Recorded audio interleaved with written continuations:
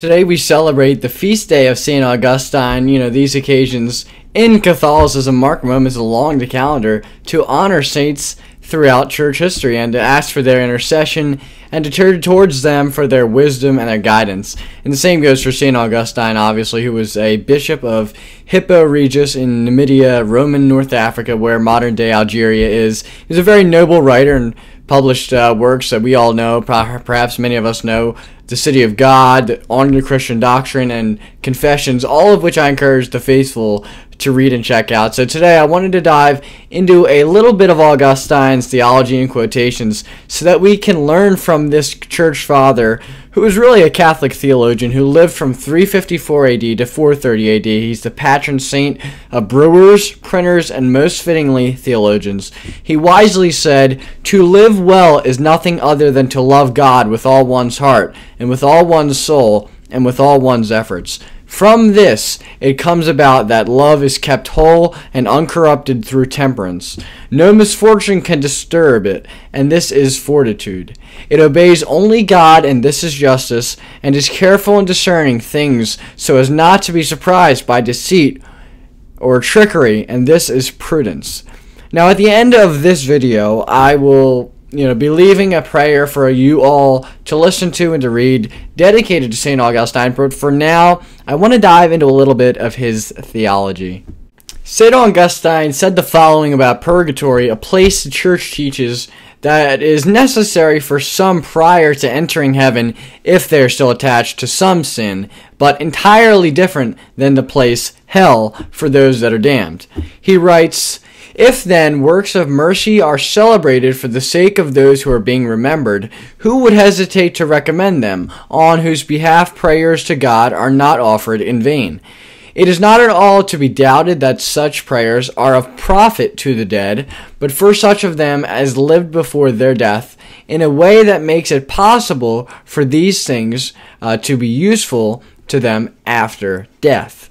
Now he continues to say this, "Temporal punishments are suffered by some in this life only, but by some after death, by some both here and hereafter, but all of them before the last and strictest judgment.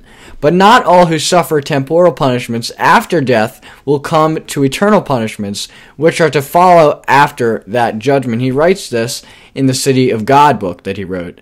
On Saint Intercession, St. Augustine writes, "A Christian people celebrates together in religious solemnity the memorials of the martyrs, both to encourage their being imitated and so that it can share in their merits and be aided by their prayers.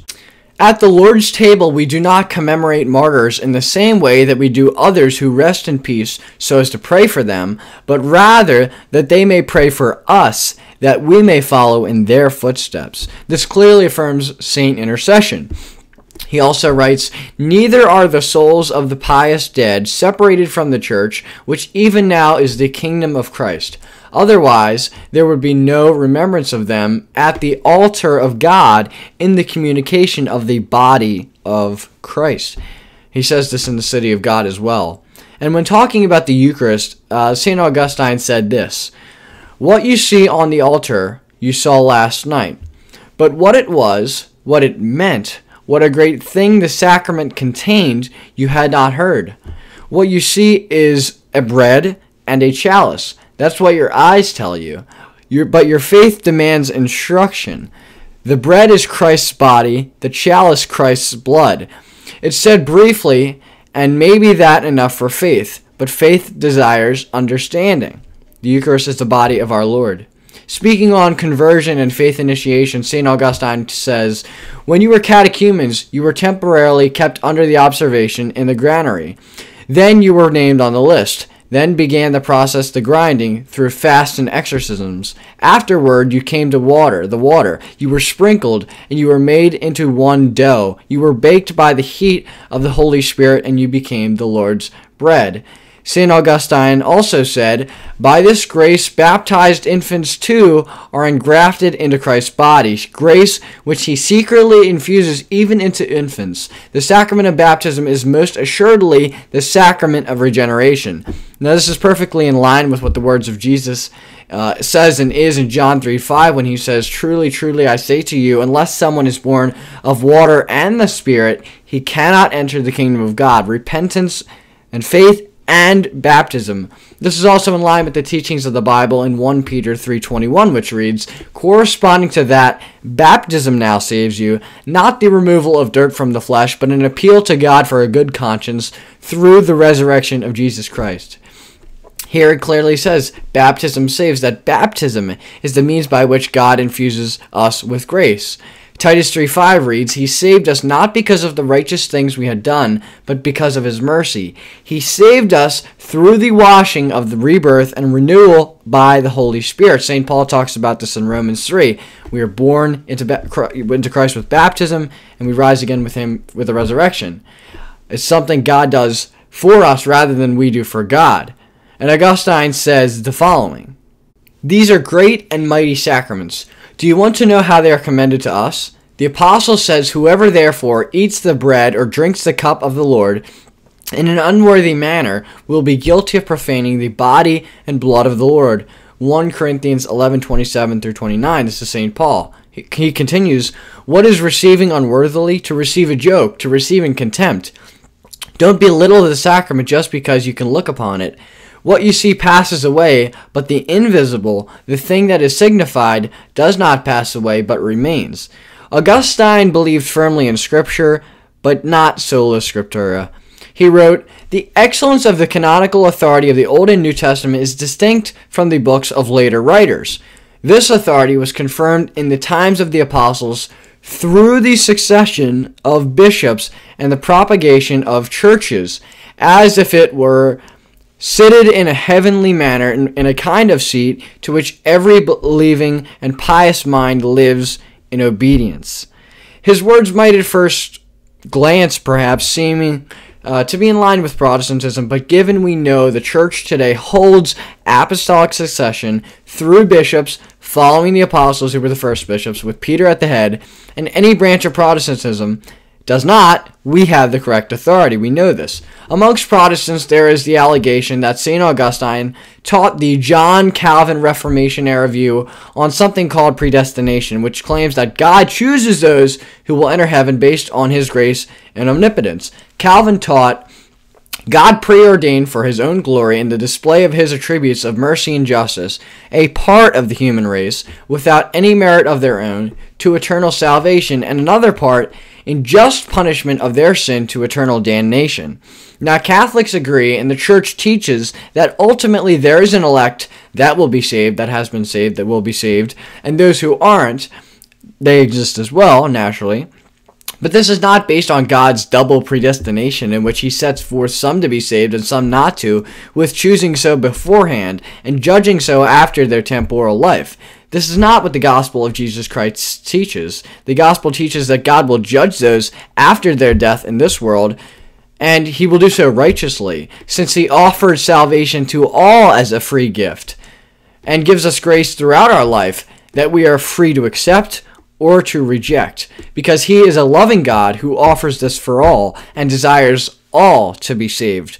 1 Timothy 2:4, 2 Peter 3:9, Ezekiel 18:23, Matthew 23:37. God doesn't choose those in advance to be saved or not to be saved, since he seeks all to be saved and gives them free will to cooperate with his grace or not to. He knows this in advance because of his nature. It's naturally one of omniscience, meaning all-knowing, but he does not choose those he wants to save and those he doesn't without giving them the freedom to act and respond to his grace. He only gives them grace they can accept or reject to be saved. But he does seek all of them to be saved. He respects the free will of human beings he created in his own image to embrace the grace that he gives us or not and offers for us or not, and will ultimately judge them based on their actions and response to his offering of grace and salvation. God would not be loving if he chose those in advance to be saved or damned regardless of their actions in their life with free will. This is contradictory to the gospel writings, which all Christians hold to be divinely inspired, and the Church affirms and has made into canon with guidance of the Holy Spirit. We have the canon of Scripture now, thanks to the Catholic Church. These words are not in line with the words of Jesus Christ himself or the nature of him, which is all loving and all good, and goes against church teaching, specifically the church that Jesus founded. The Catechism of the Catholic Church in paragraph 1828 reads the following: "The practice of the moral life animated by charity gives to the Christian the spiritual freedom of the children of God.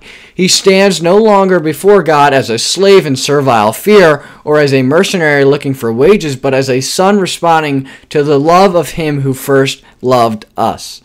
Now, the website Catholic Answers, we love them, writes this in response to the flawed and twisted ideology of Calvinism, otherwise known as Calvin's view, as double predestination. The Catholic Church acknowledges that faith is undoubtedly a divine gift and that no human being can earn his salvation, and yet gifts need to be received and maintained, and thus the importance of our free will responses to God. St. Paul and St. Peter make clear that Jesus came to save everyone, 1 Timothy 2:4, 2 Peter 3:9. In addition, Jesus makes clear that our being saved requires our free will cooperation, as he affirms to the rich young man in Matthew 19:16-30, and in the parable of the sheep and the goats, Matthew 25:31-46. And that our Heavenly Father won't forgive us our trespasses, a prerequisite for gaining heaven, unless we freely forgive those who have trespassed against us. Further, Paul affirms the importance of good works in our freely accepting and maintaining the gift of salvific discipleship, including believing and receiving faith, and that certain unrepented transgressions will prevent us from attaining heaven, 1 Corinthians 6:9-10, Galatians 5:19-21. Indeed, in arguing for God's sovereignty in the way he does, Calvin unwittingly blasphemes God by presenting him as a capricious tyrant who is responsible for the greatest of evils, consigning men and women to hell without giving them any real opportunity to accept or reject him. Calvin defends his position by saying we have no right to question God on this manner. But what his critics are actually questioning is actually Calvin's concept of God's goodness. Double predestination makes God, not the godless sinner, responsible for human sin. In contrast, the Church teaches that God desires all men and women to be saved, and his omniscience, knowing who will be saved and who will not, certainly doesn't preclude his giving each person the free will choice to accept or reject his gift of eternal life in the drama of salvation history. And more than that, God in his love seeks out those most in need of his mercy, as the good shepherd who seeks out wayward sheep, Matthew 18:12-13 and Luke 15:1-7. Now, on the Catholic Church and necessity of being in communion with it as an institution founded by Christ himself, Augustine says this: "Often, too, divine providence permits even good men to be driven from the congregation of Christ by the turbulent seditions of carnal men, when for the sake of the peace of the Church they patiently endure that insult or injury, and attempt no novelties in the way of heresy or schism. They will teach men how God is to be served with a true disposition and with great and sincere charity. The intention of such men is to return when the tumult has subsided.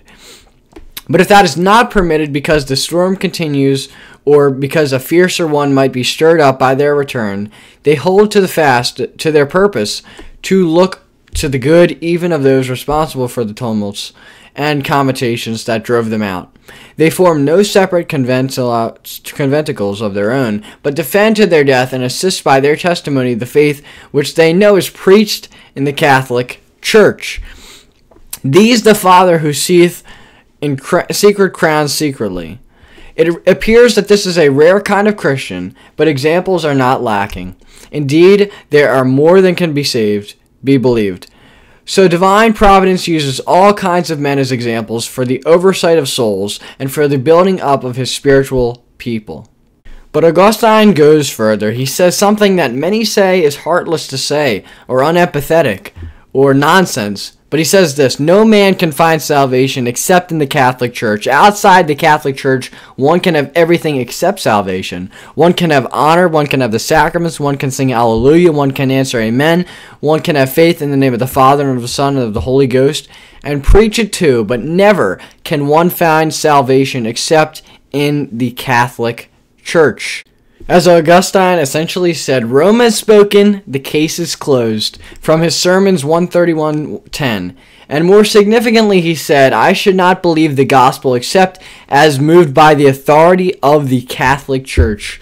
St. Augustine is truly one of the most brilliant thinkers and theologians and the fathers of the faith in the early church, and while many know his name, I think it's time we pay homage to his brilliance and greatness as he continues to pray for us in our journey towards salvation too, and he's really a great Catholic theologian.